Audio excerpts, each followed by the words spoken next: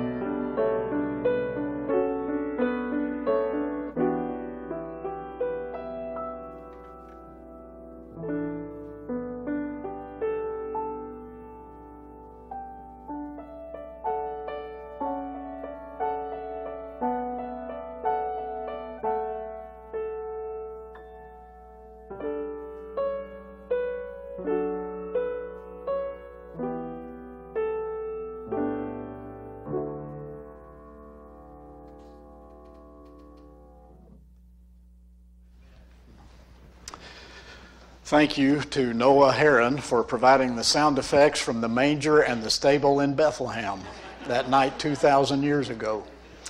Let's bow together.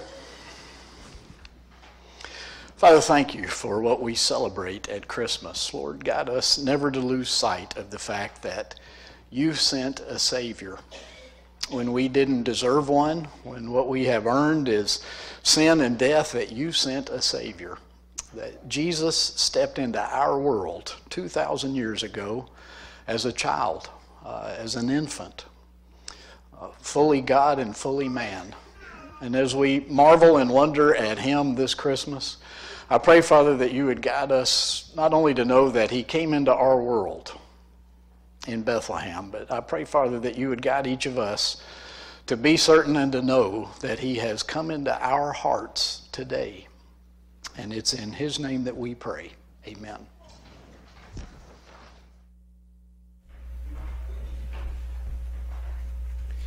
If you would please stand and turn in your hymnals to responsive reading number 108. Responsive reading number 108. I will read the light print. If you will please then join in reading the bold.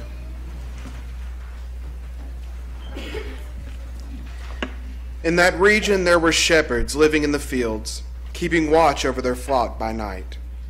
And an angel of the Lord stood before them, and the glory of the Lord shone around them, and they were terrified. But the angel said to them, "Do not be afraid, for see, I am bringing you good news of great joy for all the people. To you is born this day in the city of David a Savior, who is the Messiah, the Lord. This will be a sign for you. You will find a child wrapped in bands of cloth and lying in a manger." And suddenly there was with the angel a multitude of the heavenly hosts, praising God and saying, "Glory to God in the highest heaven, and on earth peace among those whom he favors." When the angels had left them and gone into heaven, the shepherds said to one another, "Let us go now to Bethlehem and see this thing that has taken place, which the Lord has made known to us." Please remain standing and turn to hymn number 126.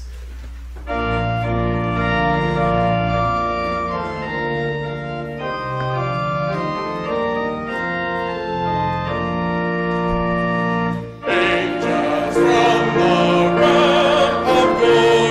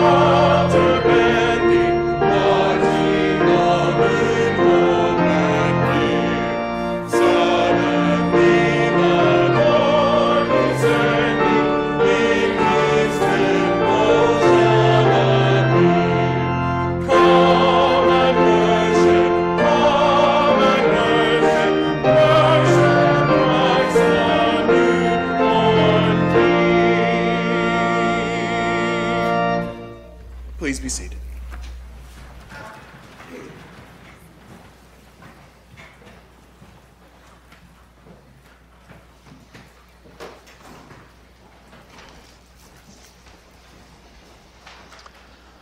On the eve of our Christmas celebration, Jesus' birthday, we light all of the candles of the Advent wreath. First, we light the candle for hope because Jesus is our hope. Secondly, we light the candle for peace because Jesus is our hope and peace. Third, we light the candle for joy because Jesus brings joy. Fourth, we light the candle for love because Jesus is love. Finally, we light the center candle. This is the Christ candle. Jesus is born, Jesus has come, and Jesus is our salvation. In the book of Galatians, but when the time had fully come, God sent his Son, born of a woman, born under the law. Galatians 4:4. Let's pray together. God of love and light, thank you for the light of that star 2,000 years ago that guided the shepherds and then the wise men to that holy babe. Lead us now by the light of your love that we also may follow you to new life in him. In celebration of the birthday of our King and our Savior, Jesus Christ, we pray. Amen.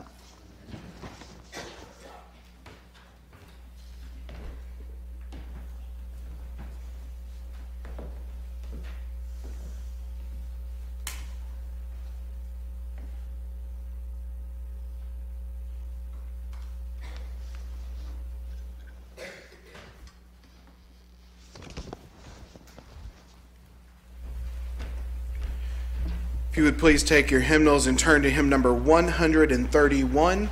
Hymn number 131. Please stand as we sing.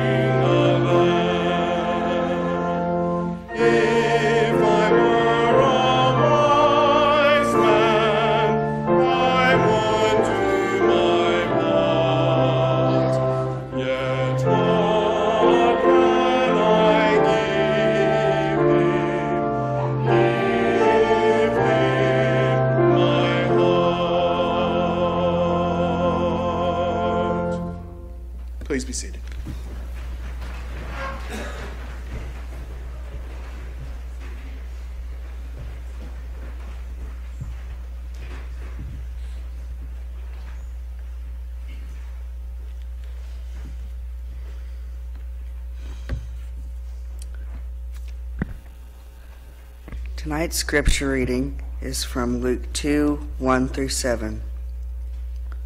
At that time, the Roman Emperor Augustus decreed that a census should be taken throughout the Roman Empire. This was the first census taken when Quirinius was governor of Syria. All returned to their own ancestral towns to register for this census. And because Joseph was a descendant of King David, he had to go to Bethlehem in Judea, David's ancient home.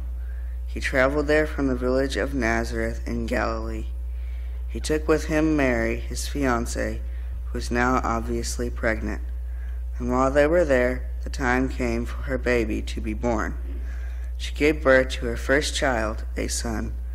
She wrapped him snugly in strips of cloth and laid him in a manger, because there was no lodging available for them.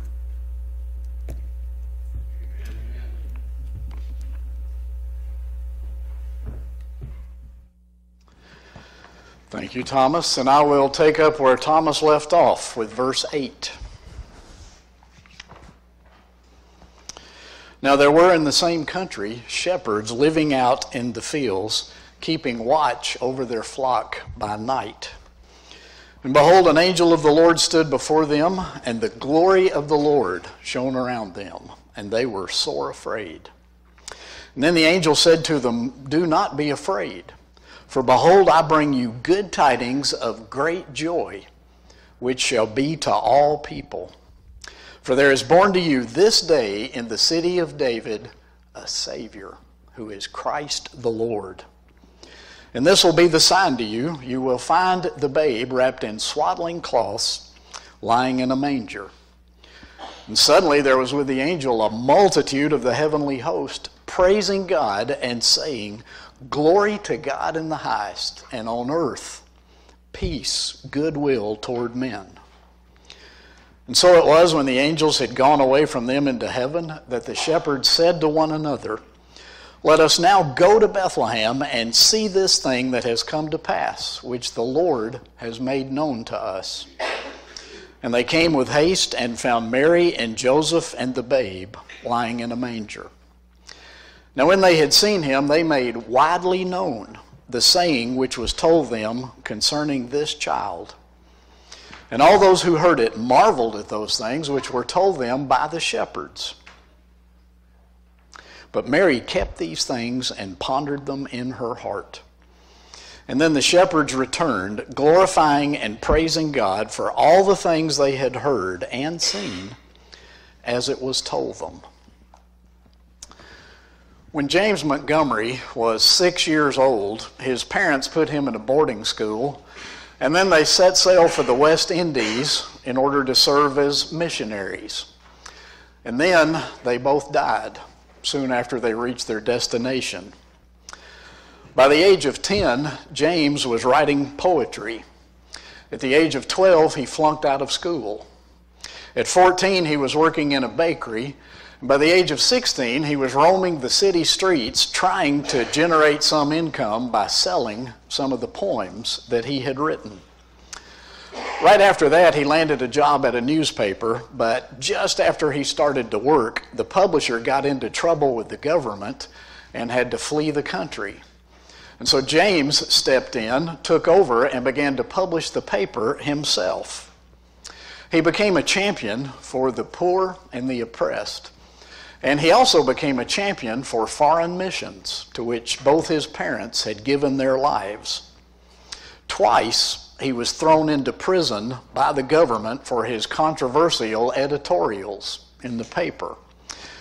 But there was no controversy on Christmas Eve of 1816, when in that day's paper, as his editorial, he published one of his own poems. 13 years after James Montgomery died, that poem made its way to a man in another part of the same country. Henry Smart was one of the most well-known composers and musicians of his day.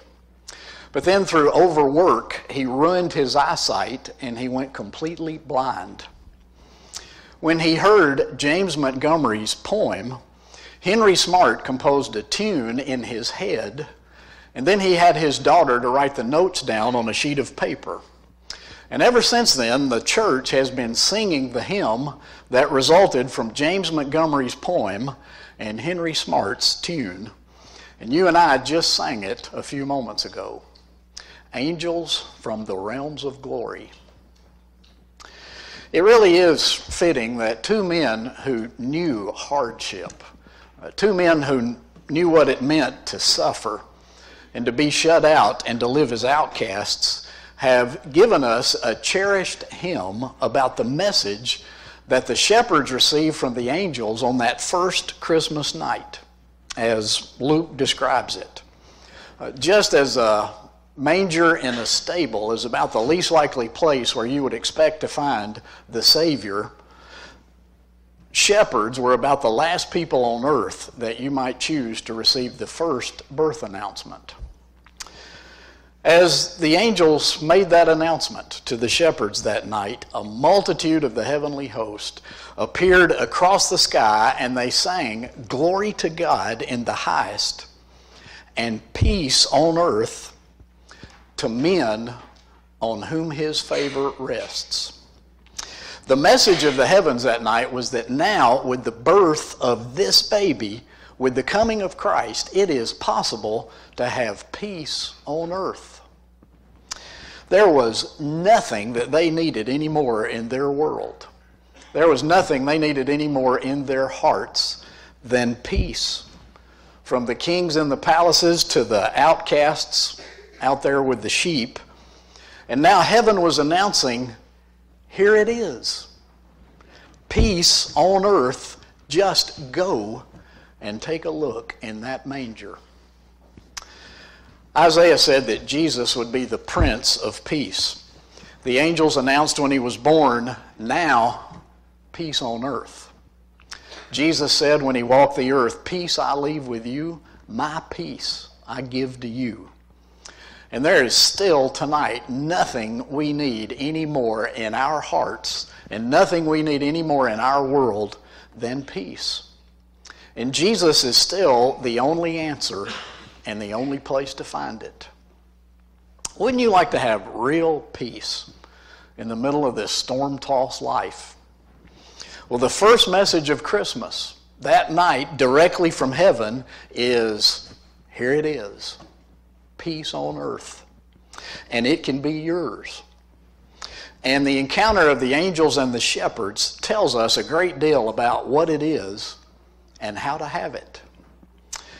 The first thing the angels said that night was, fear not, or do not be afraid. So we find out that the peace that Jesus brings us, the peace that he offers you, means the end of fear. Have you ever noticed in the scripture how when anybody gets a glimpse of God, when God reveals himself to anybody, it always scares them to death? They don't run around waving their arms and shouting. They go all to pieces. Isaiah said, woe is me, for I'm undone. The shepherds apparently were scared to death. Peter told Jesus, go away, Lord, because I'm an unclean man. After the resurrection, the first thing Jesus has to tell everybody that he encounters is peace to you, because apparently every one of them went to pieces. In Revelation, when Christ first appears to John, John says, I fell at his feet like a dead man. There's a reason for that. When you catch a glimpse of God, when he reveals himself to you, you realize how great and holy he is. And you realize how unclean and unworthy and undeserving you are by comparison. There is good reason to be afraid when you see God as he is, and you see yourself as you are before him. But in every one of those cases in the scripture, the message from God is, fear not. You're not about to get what you deserve, but you're about to get mercy and peace. The first two words of heaven's Christmas announcement are fear not. You don't have to be afraid any longer of the Lord God, of anybody else, or of anything in this world. Because in Christ, in the coming of the Savior, there is the mercy and the peace of God that nothing can touch and that nothing can ever take away once you have it. Now, if you don't have Christ, if you are still outside of Him and outside of His salvation, then frankly, you need to be afraid. Be very afraid. But in Him, in the peace that He offers, come those two words that every one of us in our world desperately needs to hear. Fear not. That peace that He brings means the end of fear. And then we also see in this picture with the shepherds that it only comes from heaven. Nowhere outside of Jesus is real peace to be found. At the time that Jesus was born, the world was about as close to peace as it ever gets. And that's because Rome had conquered the entire world. There were no wars going on because Rome had already beaten everybody. They'd already conquered the whole world. Anybody that tried to rise up and rebel was immediately snuffed out. And so Rome was enforcing their peace across the world. But still, hearts were hungry and men were miserable, because just the absence of conflict does not bring real peace. The best that the world can do is try to stop the conflict for a while. But that still doesn't solve the unrest and the turmoil and the conflict in the hearts of men. Somebody said one time, "Oh, Washington, D.C. is just full of peace monuments." That's because we build another one after every big war. It's also been said that peace is that glorious moment when everybody stands around reloading at the same time. That's about the only peace that this world ever has to offer. Tonight, if we could just magically solve every one of our problems, because you came to the Candlelight service, if we could just resolve all your difficulties, pay all of your bills, and end all of your conflicts, we would, every one of us, go home with a peace that might last through lunchtime tomorrow. And then we'd all be back right where we started, just as unhappy and just as hungry at heart as ever.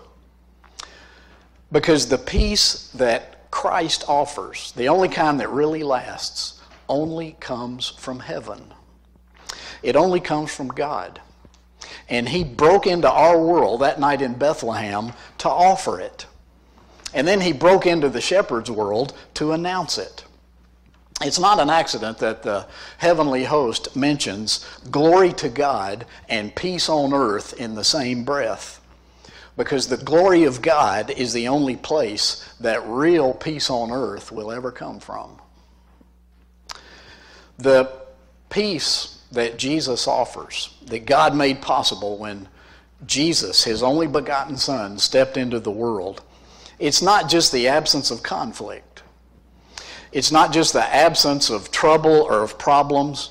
It is His living presence in us and with us, and it satisfies our greatest needs and our deepest longings. It's peace not instead of conflict, it's peace right in the middle of conflict, because it's His presence with you and in you. It's the kind of peace that you can't find anywhere in the world, because it only comes from heaven. If you read this passage carefully, you discover as well that the peace of Jesus will not come to everybody. Not everybody will receive it. The last part of verse 14 literally reads, "And on earth, peace among men in whom He is well pleased." The only ones who know God's peace, the only ones who receive the peace that Jesus makes possible, are the ones in whom God is pleased. Now, if you look back up at verse 10, you notice that the angel says there, "I bring good tidings of great joy, which will be to all people." The tidings, the news or the announcement is for everybody, for all the world, from the lowest to the highest, and the richest to the poorest, from the naughtiest to the nicest. The fact that it was made to those lowly shepherds out in the field reminds us again that the Savior came for everybody, and everybody needs to know the news. The news is for everybody, but the tragedy is that not everybody will come to know the peace that he offers. Not everybody will know the salvation that he came to bring us, because not everybody will respond to him. The good tidings that a Savior has come is for everybody. But ultimately, only those people in whom God is well pleased will know his peace. So, how do you become somebody in whom God is well pleased? You receive the gift that he offers in Christ. You do what the shepherds did. You go to Christ in faith and you bow before him. In repentance and in faith, you receive him as Savior and as Lord of your life. In faith, you accept that gift of salvation that he offers, and then you have his peace all through this life and all through eternity to come. Jesus said, "Many are called, but few are chosen." The good tidings are for everybody, but not everybody will respond and know the peace. And then we learn from the angels and from the shepherds that the peace that Jesus offers comes when you have the kind of faith that leads to obedience. When the angels departed that night, the shepherds did not look at each other and say, "You know, we ought to check into that someday." They didn't look at each other and say, "Boy, I would love to see him someday before I die. One of these days I'm going to go find him and get squared away with the Savior." They didn't look at each other and say, "Boy, wouldn't it be nice to go? But right now, well, we got these sheep and we've got this stuff to do and to take care of." Once in a while I hear somebody ask, "What happened to the sheep?" If the shepherds took off and went to Bethlehem, into town, to find the manger, what happened to the sheep? Actually, I know the answer to that question. Who cares? We let so many things get in the way of our going to Jesus. They laid aside everything they had to lay aside. They forgot what they had to forget. And they went and found the Savior. They looked at each other and said, "Let us now go to Bethlehem and see this thing the Lord has made known to us." And they came with haste and found Mary, Joseph, and the babe lying in a manger. And then when they'd seen him, they made widely known the saying which was told them. Today, once you've met him and once you have the peace that he offers, it is your privilege and your responsibility to follow in the footsteps of the angels and to share the news. And then to follow in the footsteps of the shepherds and go and make widely known what you have discovered about the Savior. Luke tells us that all those who heard it marveled at those things that were told them by the shepherds. The people who heard it were astonished, but apparently that was about all. Dr. Herschel Hobbs says that the event of the ages occurred right under their noses, and apparently they only wondered momentarily and then evidently ignored it. Now, the good tidings of great joy were for them too. Right in front of them was the peace they hungered for, and they heard the news and did nothing and missed it. By their own choosing, they became part of the group that was to hear the news, hear the tidings, and never know the peace. So, in front of us in this passage, there are two kinds of people. There's the group that heard the news and made haste to go to Jesus and found his peace. And then there are those who heard the news and never did get to Jesus and missed it all. A woman once invited the little girl next door to go to church with her to Sunday school on the Sunday before Christmas. And in an effort to prepare her and to explain things before they got there, the lady explained to her that in the Sunday school class, the children would be having a birthday party for Jesus. After Sunday school, she picked her up and she asked the little girl how she liked it. And the little girl said, "Oh, it was a nice party, but Jesus never did show up." For so much of the world, and for so many people, Christmas is just a party without the guest of honor. The secret of it all is what the angels announced to the shepherds. The coming of the Savior is the answer to your deepest needs, your greatest desires, your deepest longings. It means that you can have peace. Peace on earth and for all eternity. The kind that Jesus offers. It's the kind of peace that means the end of fear, that only comes from heaven, that won't come to everybody, but only those people who respond to Christ, and peace that comes when you have the kind of faith that leads to obedience. As the shepherds show us, and James Montgomery and Henry Smart tell us in that hymn, come and worship and see for yourself. In your own heart, peace on earth. Let's pray together.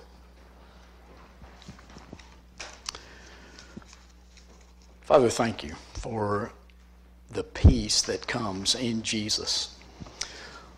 I pray, Father, that this Christmas in our church, in our community, in our homes, and in each one of our hearts, that we will know and we'll experience that peace because we have the presence of the one who is the very Prince of it.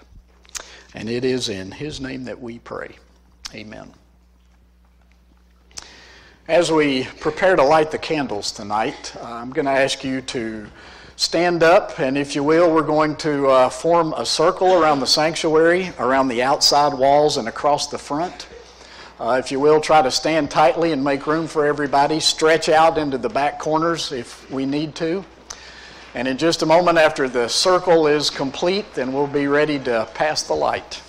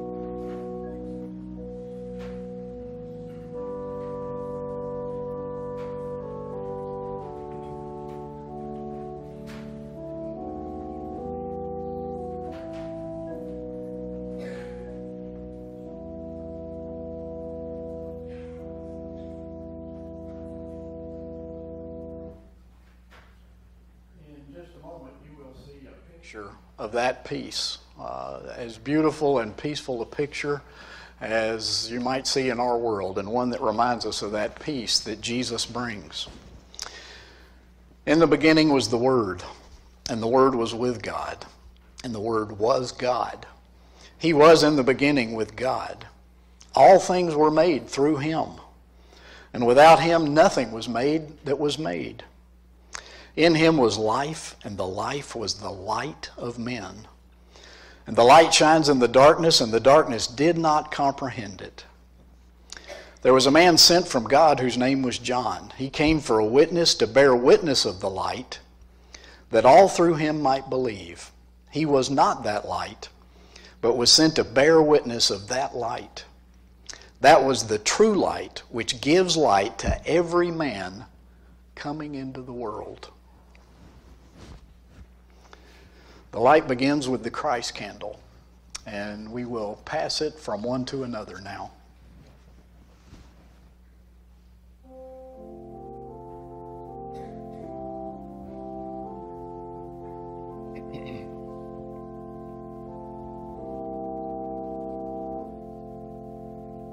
The whole world was lost in the darkness of sin. The light of the world is Jesus. Like sunshine at noonday, his glory shone in. The light of the world is Jesus. Come to the light, 'tis shining for thee. Sweetly the light has dawned upon me. Once I was blind, but now I can see. The light of the world is Jesus. No darkness have we who in Jesus abide. The light of the world is Jesus. We walk in the light when we follow our guide. The light of the world is Jesus. Come to the light, 'tis shining for thee. Sweetly the light has dawned upon me. Once I was blind, but now I can see. The light of the world is Jesus. Ye dwellers in darkness with sin-blinded eyes, the light of the world is Jesus. Go wash at his bidding and light will arise. The light of the world is Jesus. Come to the light, 'tis shining for thee. Sweetly the light has dawned upon me. Once I was blind, but now I can see. The light of the world is Jesus. No need of the sunlight in heaven, we're told.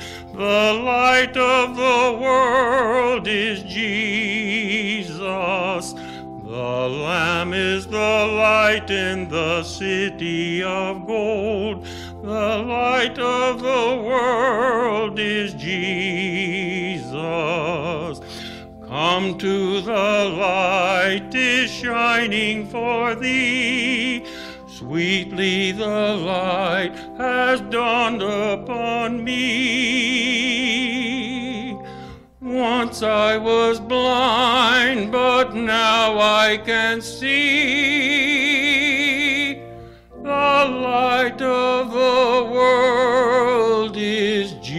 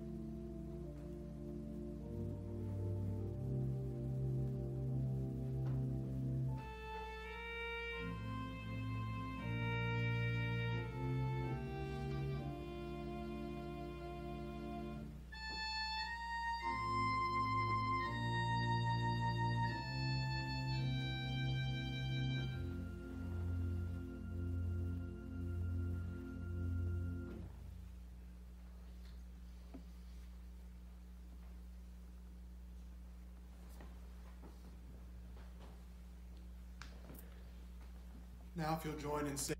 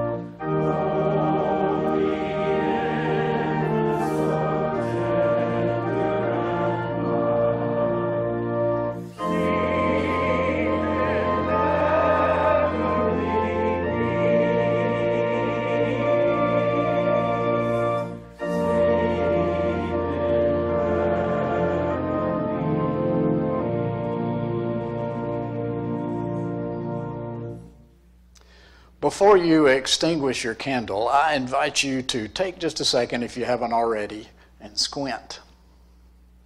And look around the room through eyes that are almost shut at all those little points of light. What a difference it makes when light comes into a dark place. That's what Christmas is all about. The light came into our dark world in Bethlehem, and we've had the opportunity to live in it and share it ever since. You may extinguish your candle.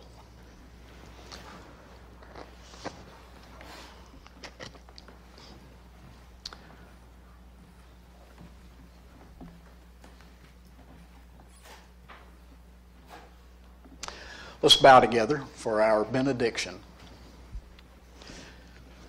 Father, guide us to know this Christmas, as we never have before, that there's really only one appropriate response to Jesus, to his coming into our world at Bethlehem, his life, his ministry, his sacrificial death, his resurrection, the salvation and the life he offers us today. Father, help us to know that the only appropriate response to that is to offer him all that we are and all that we have. Lord, guide us to do that this Christmas as never before. And it is in his name that we pray. Amen.